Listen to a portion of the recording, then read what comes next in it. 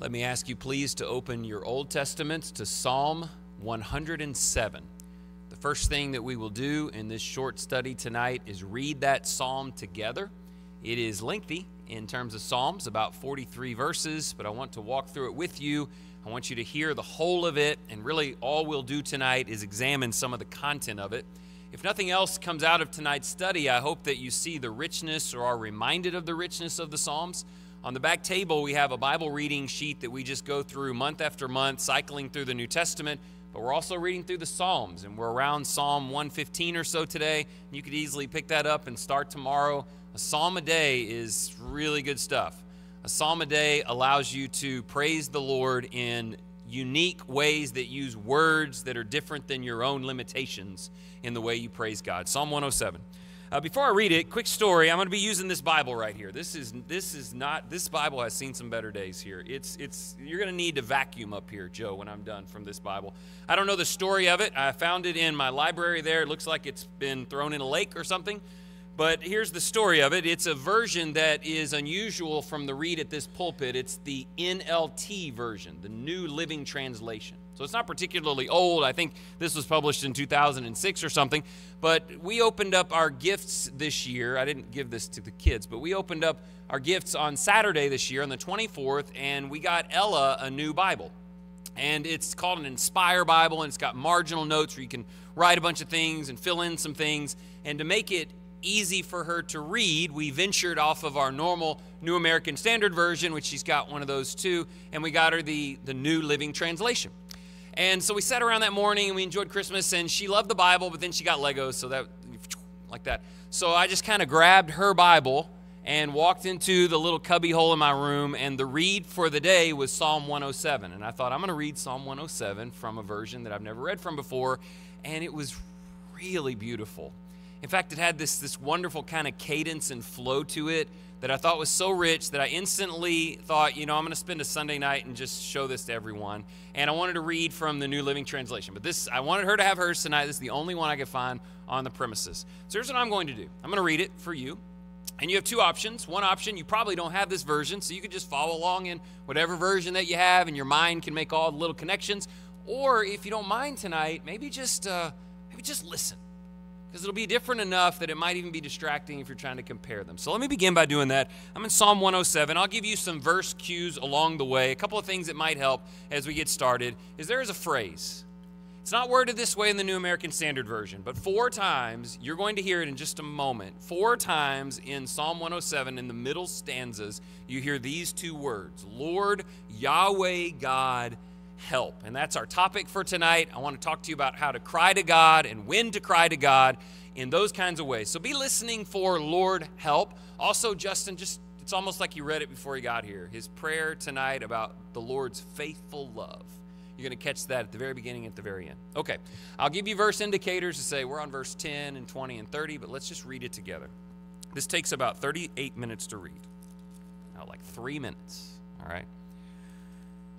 Psalm 107. Give thanks to the Lord, for he is good. His faithful love endures forever. Has the Lord redeemed you? Then speak out. Tell others he has redeemed you from your enemies. For he has gathered the exiles from many lands, from east and west, from north and south. Some wandered in the wilderness, lost and homeless, hungry and thirsty. They nearly died. Lord, help. They cried in their trouble, and he rescued them from their distress. He led them straight to safety, to a city where they could live. Let them praise the Lord for his great love and for the wonderful things that he has done for them. For he satisfies the thirsty and fills the hungry with good things. Verse 10. Some sat in darkness and deepest gloom, imprisoned in iron chains of misery. They rebelled against the words of God, scorning the counsel of the Most High. This is why he broke them with hard labor. They fell, and no one was there to help them. Lord, help. They cried in their distress and troubles, and he saved them from their distress. He led them from the darkness and the deepest gloom. He snapped their chains. Let them praise the Lord for his great love and for the wonderful things he has done for them. For he broke their prison gates of bronze. He cut apart their bars of iron. Verse 17. Some were fools. They rebelled and suffered for their sins. They couldn't stand the thought of food, and they were knocking on death's door. Lord, help, they cried in their trouble, and he saved them from their distress.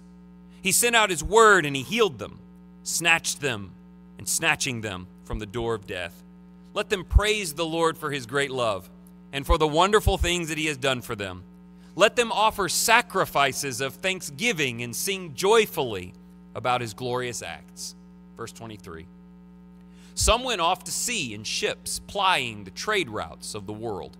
They too observed the Lord's power in action, his impressive works on the deepest sea. He spoke and the winds rose, stirring up the waves. Their ships were tossed to the heavens and plunged again to the depths, and sailors cringed in terror. They reeled and staggered like drunkards and were at their wits' end. Lord, help.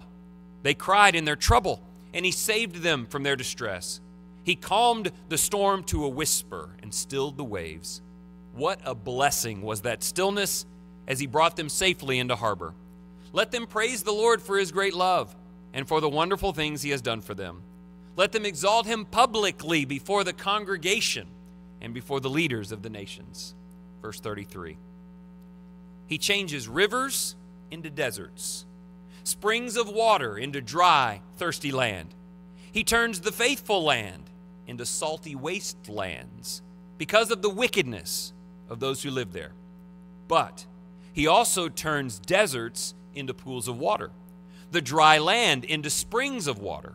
He brings the hungry to settle there and to build their cities.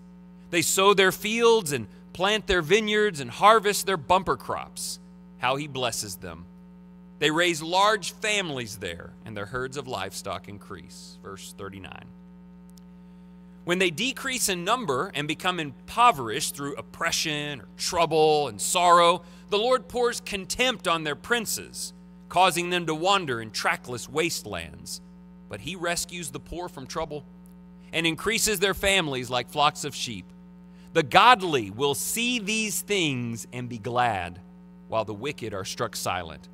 Those who are wise will take all this to heart. They will see in our history the faithful love of the Lord. All right, can I do it again? I think I've read this every day. I just love it, and I want you to love it too. So read the Psalms every day. Read Psalm 107 more than once this week. Mix up the versions. There's so much to talk about here. Lord, help will be our theme, but as Justin prayed, I just want to note, he starts verse 1. His faithful love endures forever, and he ends in verse 43. See in your history the faithful love of the Lord. First thing I want to share with you, number one in this list, the faithful love of the Lord is available to all, and the faithful love of the Lord is always available. You can be wandering in a storm on a ship. You can be in chains based on your own behavior. Anywhere you are, you can cry to the Lord, and the Lord will hear that cry, and in his wisdom, he will help you, and he expects in every one of these cases, he expects us to cry to him with confidence, to receive his reply, and to praise his wonderful name. In fact, I like the way it opens, because in some senses, you should already know what that's like. We are a redeemed people gathered here for worship because we know that God does this. And in the early verses, he says in verse 2, has the Lord redeemed you? And you say, well, yes. Then speak out. Tell others he has redeemed you from your enemies. There's the sense in which the psalmist is talking to people who are already in the arms of God, saying, don't you know that God did this for you? Tell everyone what God can do. What a year this would be. What a year we're looking at in 2023. If we are redeemed, having cried to the Lord for help and received it, and we tell that story of redemption to all and to any. Now, a couple thoughts here as we move forward. Any trouble, your trouble, any trouble, every trouble, cry out to the Lord. That's the theme of this psalm. And after the intro and some conclusion stuff in the middle, there are 4 stanzas, and that's where these phrases are found. And what I find interesting is he's probably, doesn't tell you who the author is, but he's probably taking you throughout Israel's history. He mentions in the very last verse to look back into your history. They wandered in the wilderness and all the different things that they suffered along the way. And it might be about Israel's history, but ultimately this is a timeless song about everybody's history, about yours, and also about what is coming in the future. And so when I show you these 4 elements here, and you're going to see some points here on the right, there are different situations wherein you need to call to the Lord for help. Now, I could just say you need to always cry, and you do, but here are 4 situations that you might find pop up in 2023. Number 1, verses 4 through 9. You may find yourself wandering in the wilderness. You may find yourself destitute or hungry or depraved. You may find yourself without everything you took for granted, feeling completely empty and abandoned. And what I find interesting about verses 4 through 9, and this is not the case in the next 2 stanzas, is there's no sin mentioned. And when I read this originally, look at verse 4 again. Some wandered in the wilderness, and think just sort of generically wandering through the challenges of life. Lost, homeless, hungry, thirsty, and near death. It doesn't say it's their fault, but it is kind of their problem. And you might find yourself in that place. It's not that you've sinned and you're being punished. It's just things are not working out, and you find yourself near giving up. What did they do in that place? In verse 6, it says, you cry to the Yahweh Lord for help. Here's how it works. You cry to the Lord for help. You beg for his help. You plead for his provisions. You cry, he rescues. He leads you to a place of safety, verse 7, but he's going to expect something as a result of that. In verse 8, he expects that you will praise the Lord for his love. You will praise the Lord for the things that he has done. You will praise the Lord, verse 9, because you were thirsty and he gave you a drink, just like he did with Israel. You were hungry and he filled you with good things. Number 1 in this list of 4 things is, even if it's not your fault, if you find yourself without, you can try every avenue of this world that you like, and you may get temporary reprieve. But children of God, look to the heavens and cry to the Lord for help, and we believe that he will help us. Faith is a huge element of this psalm. We'll finish with that in a minute. Now, for some others of us, we may find ourselves imprisoned. We may find ourselves under bondage of sin or consequences or guilt or humiliation and shame. And while I would like to tell you, I don't know why that happened to me, I think it's just the wilderness, we know why it happens. Sometimes we find ourselves in destitute, depraved situations because of our own sin. And that's the second stanza that begins in verse 10. It changes things. It doesn't just go from homeless in a wilderness, it goes to being chained and imprisoned, verse 10, in iron chains of misery. Why am I in iron chains of misery? Because I rebelled against the words of God. God gave me counsel, verse 11, and I choose not to take it. And it might be, are you ready? It might be that the weight that you are under and that you feel is something God has done to you. He has put you, and if you think about Israel's history, he led them into captivity. Other people did the chaining, but he led them in to show them that you've got to do it my way. And anytime you choose not to do it my way, all that will result is slavery. Of course, spiritually that's true, in that you can only serve one of 2 masters, the God of heaven or the God of this world. And this God enchains us, imprisons us, and destroys us. So what do you do? What do you do, especially this stanza, if you've never become a Christian? You've just kind of been plugging along, but you feel captive, you feel destitute. What we do is we turn by faith to the Yahweh Creator, existing one, and we say, Lord, help. I'm in trouble and I need you. Verse 13, cry to the Lord for help, and he will save you from your distress, even though you caused that distress. You made it happen. He will lead you from darkness and gloom. He will snap free your chains, but he's going to expect some things. If you're somebody who's already been broken free from the chains of sin and death, he's going to expect some things.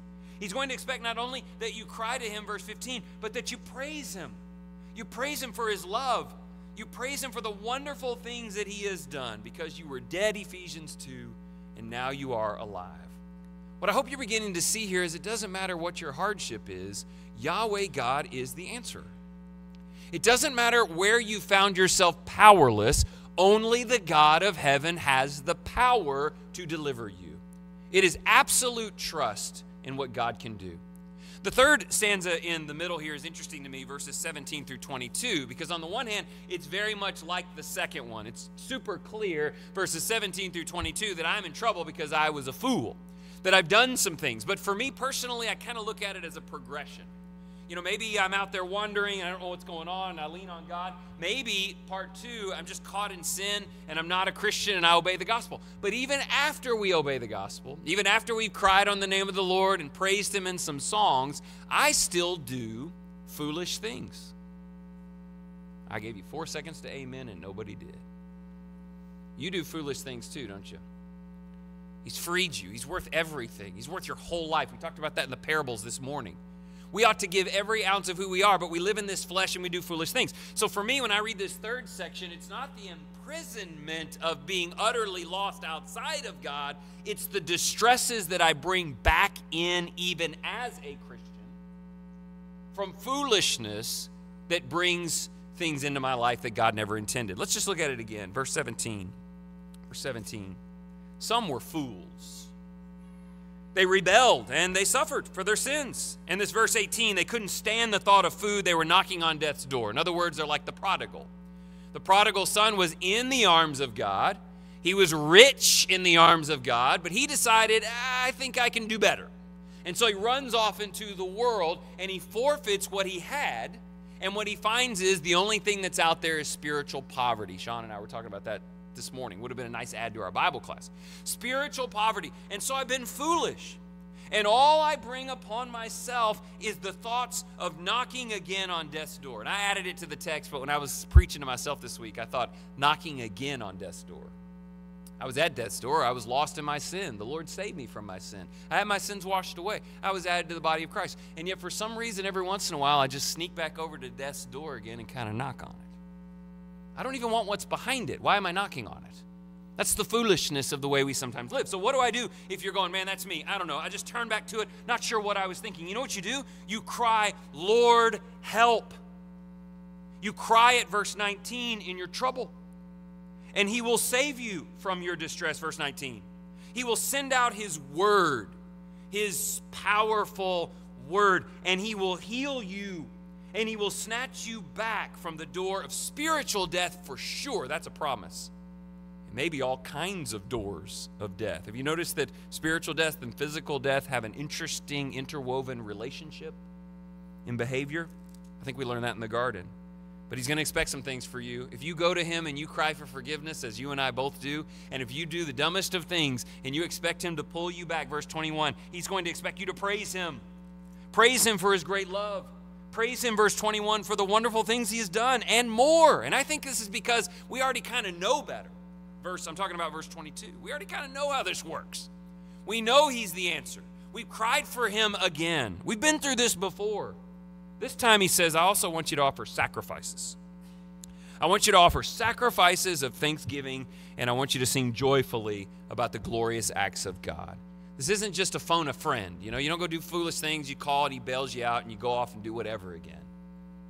When we cry, Lord God, for help and He answers, we are indebted to Him. I was reading some interesting things this week, not on my notes here, so I'll keep it brief, but reading some interesting things this week about how the first century Christian would have understood grace and works, which is a topic that we bring up very often.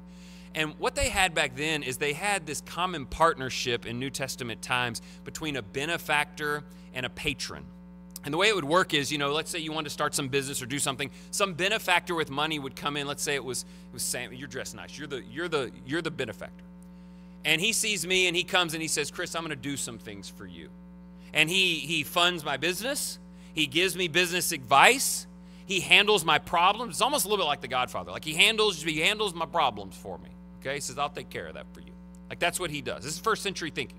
So He provides me the capital I need. He provides me the guidance that I need. He provides me I get in trouble. I go to Him. He fixes it for me. I've got things that are happening from some guy up the street. He takes care of it for me. But He does all that.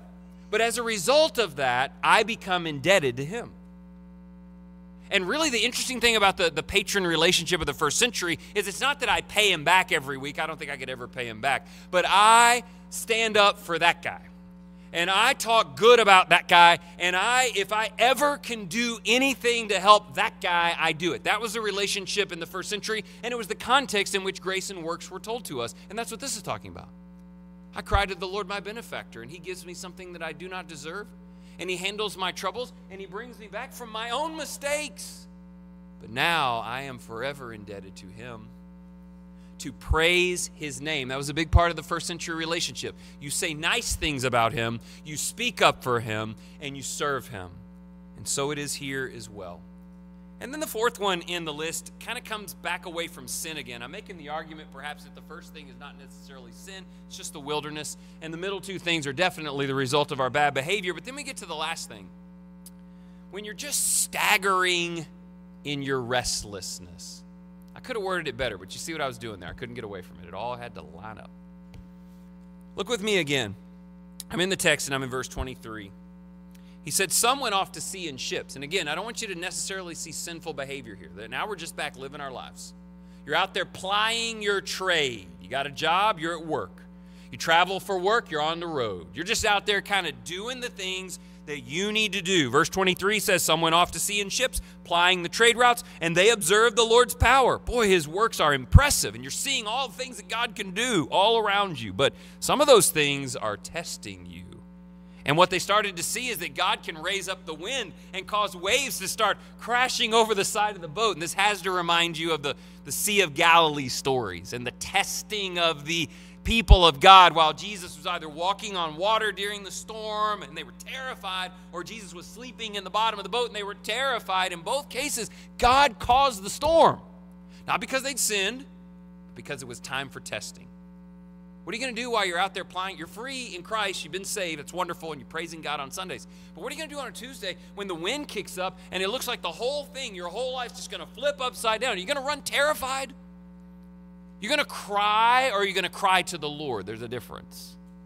Are we just going to be the kind of people who run inwardly and doubt things? He said, look, it's going to happen to you, but you know what you do when you're reeling, verse 27. When you're staggering like a drunkard, when you're at your wits' end. That's a term we know, verse 27. You turn to the Lord God and you say, Lord, help. They cried, Lord, help in their trouble. He saved them from their distress. He calmed the storm to a whisper. You say, why did God calm the storm? When I asked, because the storm was a test of your faith. It was there to see who you are and where you would turn. Do we understand that about life's troubles? Now, again, I'm differentiating from consequences of sin or punishment for sin, and I'm just talking about the way life comes at you to test you. In every situation, in any situation, every child of God will cry, Lord, help. And what will the Lord do? He will calm the storm. He will still the waves. What a blessing was that stillness. And it's interesting that he speaks like in past tense, verse 30.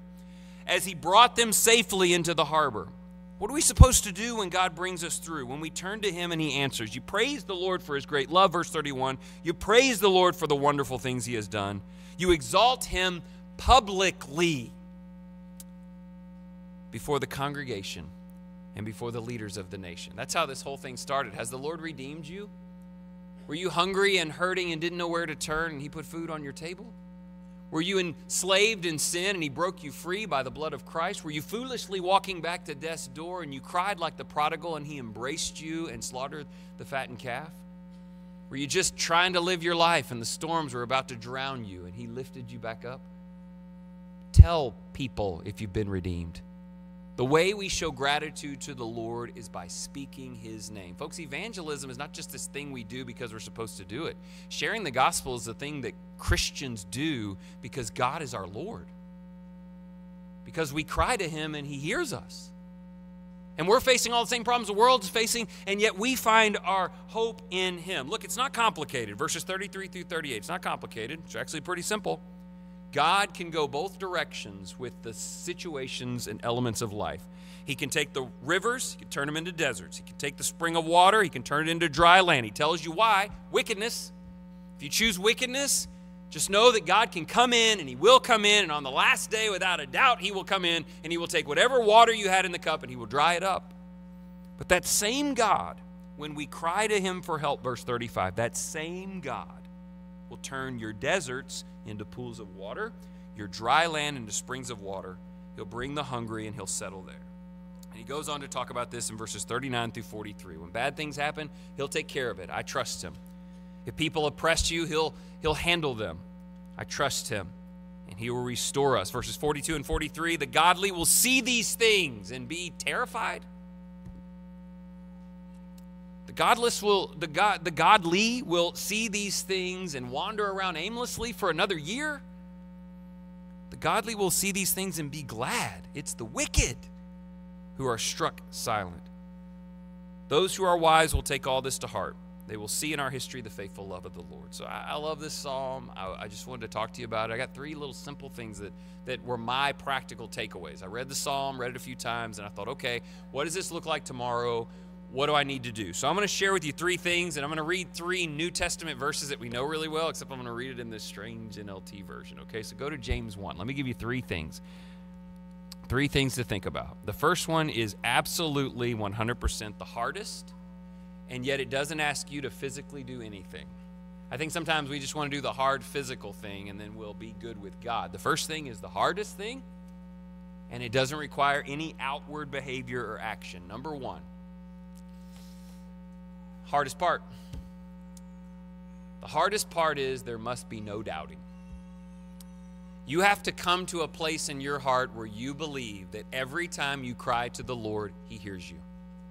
You have to come to a place that it doesn't matter what's going on in the desert or on the sea or as a result of your own stupidity. It doesn't matter what it is. I cry, he hears, he answers in his way, in his time, but I trust him that he will provide everything that I need.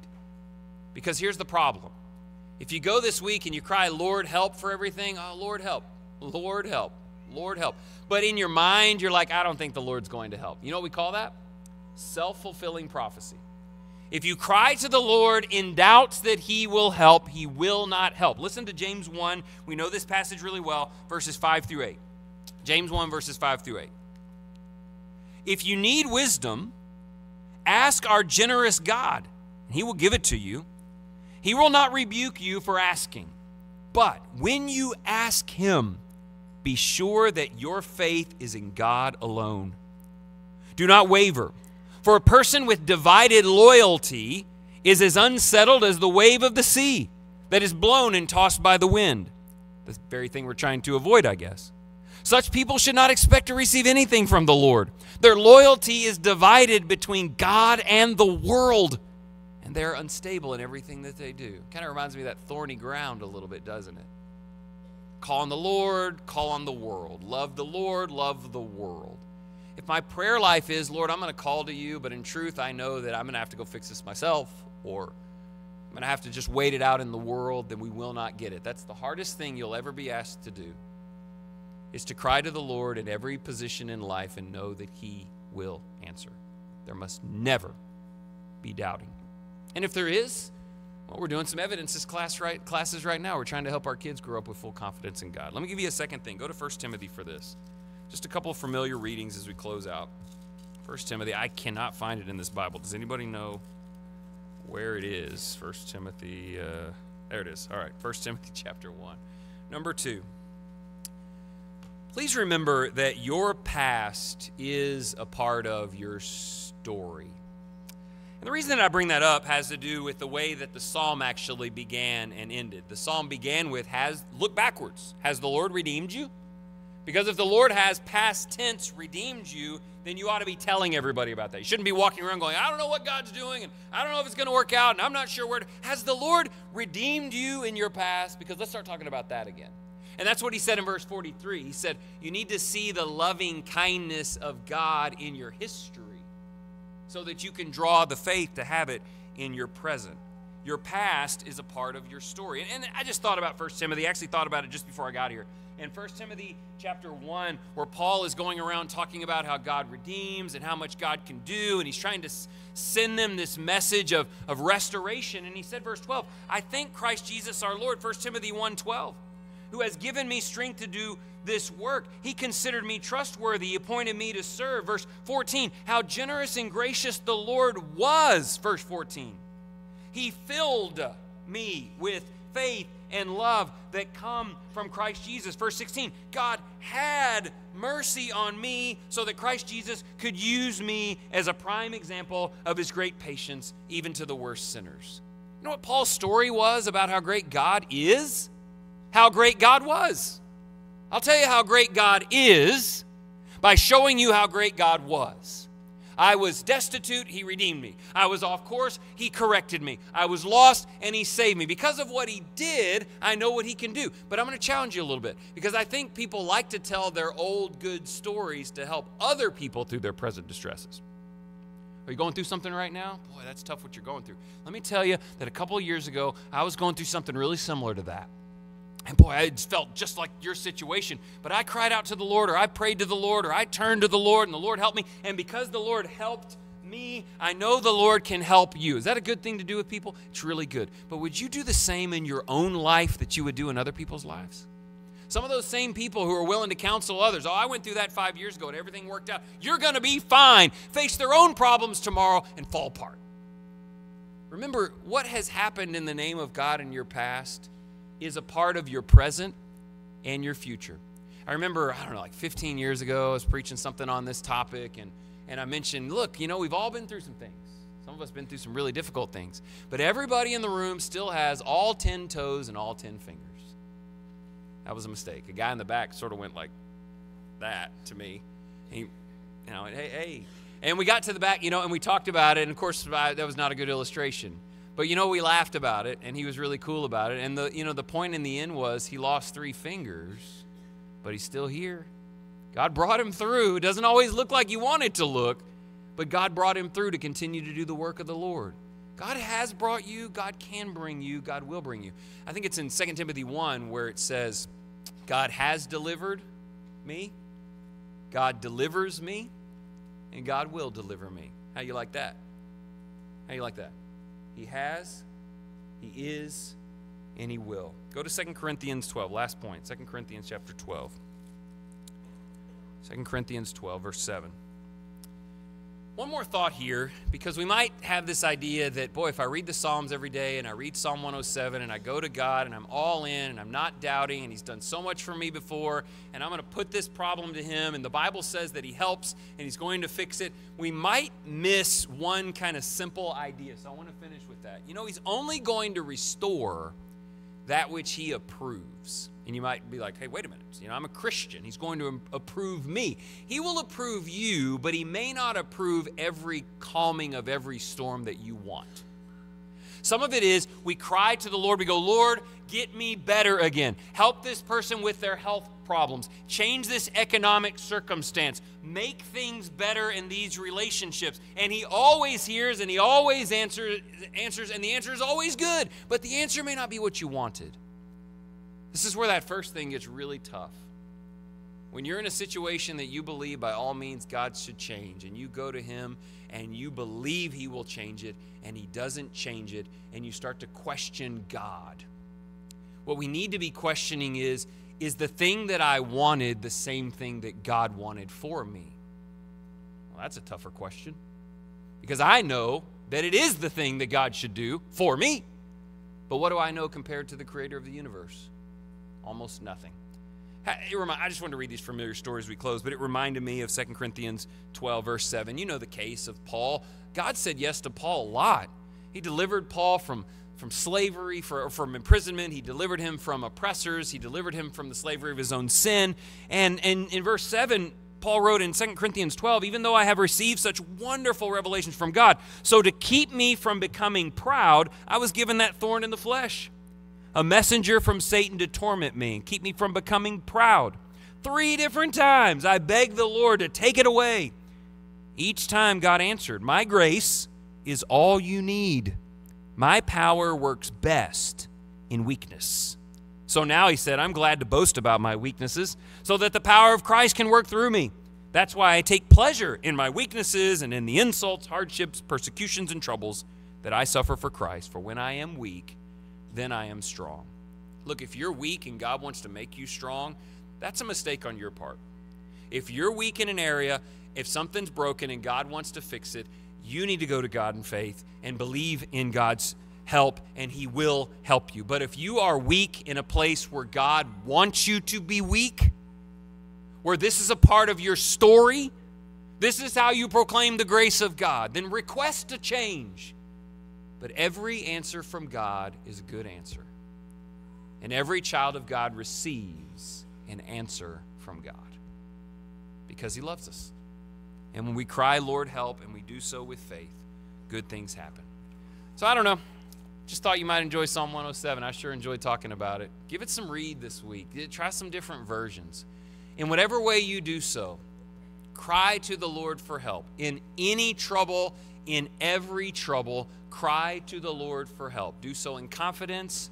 Do so leaning on how far he has brought you thus far. And then don't forget, James wrote in his letter to pray, as the Lord wills. If the Lord wills, you know what that means? It means, God, help me if you helping me honors you. I asked this in a class a couple of months ago. Would you want God to give you something you wanted if you knew he didn't want you to have it? Would you want God to fix something that's broken if God preferred it to be broken? That's where real faith comes in and says, I will receive your answer, and whatever it is, because I have cried to you, I will praise your name. I will praise your name in the congregation. I will offer sacrifices of thanksgiving, and I will cry out to you in praise. And that's what the Psalms do. They teach us to praise God in everything. Praise God in all of it. Are you ready to praise God? You want to praise God? We're going to sing some songs here as we close. One more song to praise God. But if you need help, you are surrounded by people, agents of the Lord, to help you. If you cry, he will listen and he will answer. So cry to him for help as we stand together and sing.